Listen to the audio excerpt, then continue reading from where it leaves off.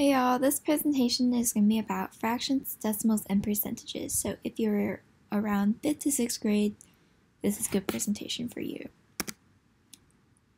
Okay, so in this presentation, you're going to learn about just the basics of fractions, decimals, and percents, converting from one to the other, and for fun, you're going to learn a little bit about baseball. So first of all, what is converting? Converting is changing from one thing to another, and in math this usually means converting between fractions, decimals, and percentages. One reason this is super helpful to learn now is because when you get harder fractions or decimals, it can be helpful to learn how to convert them to a different form of the number, just to make your problem a little bit easier. So here's our first example. This is Rick. He's a baseball player. So if we say that yesterday Rick got 6 hits on the 20 balls that were pitched to him, how would we show Rick's hit balls versus his missed balls as a fraction? So let's work it out. Our fraction is always going to be part over whole. So Rick's fraction is 6, which is part. It's the amount of balls he hit over the total amount of balls pitched to him, which is the whole. If we simplify by dividing both of these by 2, we get 3 over 10. So now that we have that fraction, we can figure out Rick's batting average. And the batting average is a super common statistic you're going to see in baseball. Whenever you see a player's batting average, that means that that's the amount of balls a pitcher is most likely to hit if you pitch them 10. So how do you do it? All you have to do is divide the top, the numerator, by the bottom, the denominator. So 3 out of 10 becomes 3 divided by 10, and that equals 0.300. Batting averages are always 3 decimal places, even if 2 of those are just zeros. So just for fun, let's make this decimal into a percentage. So all you have to do is super easy, is move your decimal point over 2 spots to the right, and you get your percentage. And for us, this is 30%. Remember, going from a decimal to a percent, always move to the right. Here's some more practice. Here's some of my favorite players and their batting averages. And we're going to try and find the percents and decimals of their averages. So first we have Jose Altuve. He's the Astros second baseman, and his batting average as of last season is 0.298. And we have Hyun-Jin Ryu. He's a Dodgers pitcher, and his batting average is 0.178. So let's see how we do it. For Jose Altuve, we have 0.298. And for percentage, remember we have to move our decimal point 2 spots to the right, and we get 29.8%. And for a fraction, just remember that percentage is always out of 100. So if we have 29.8 out of 100, then we can simplify that to 2.98 out of 10 by dividing both numbers by 10.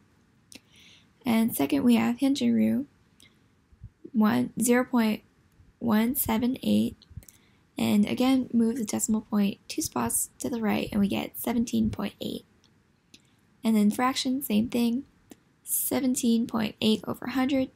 Simplify that to 1.78 over 10. And our bonus question is, how many pitches would these players hit if you threw them 10? So from Jose Altuve, we can see that's, if we round up, it's about 3 out of 10. So if you just threw him 10 pitches, he'd probably hit around 3 of them. For Hyun-Jin Ryu, we can round up to 2, so that's 2 out of 10. So if you threw him 10 balls, he'd probably hit around 2 of them. Alright, here's some practice problems. You don't have to do them, but they're really good if you just want to make sure that you know them. So if you're pitched to 30 times and you hit 9 of the balls, what is your batting average? Let's see. And the answer is 0.300.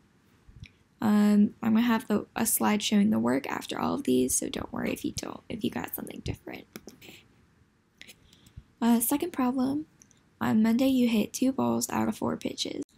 On Wednesday, you hit 3 out of 10.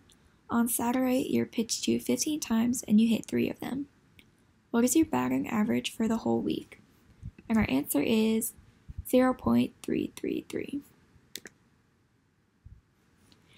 And our last question, if your batting average is 0.244, about how many balls will you hit if someone pitches you 10? And our answer is about 2. So here's the work. So first problem, our fraction is part over whole again, and it's 9 over 30. We can simplify this to 3 over 10.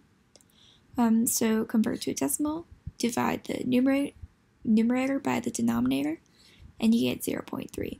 So your batting average is 0.300. And for the second problem, first we're going to find out how many balls were pitched to you in total throughout the week. So we add up 5 plus 10 plus 15, and that equals 30. And then how many balls did you hit in total throughout the week? And that's 4 plus 3, which is 10. And our final fraction is 10 over 30.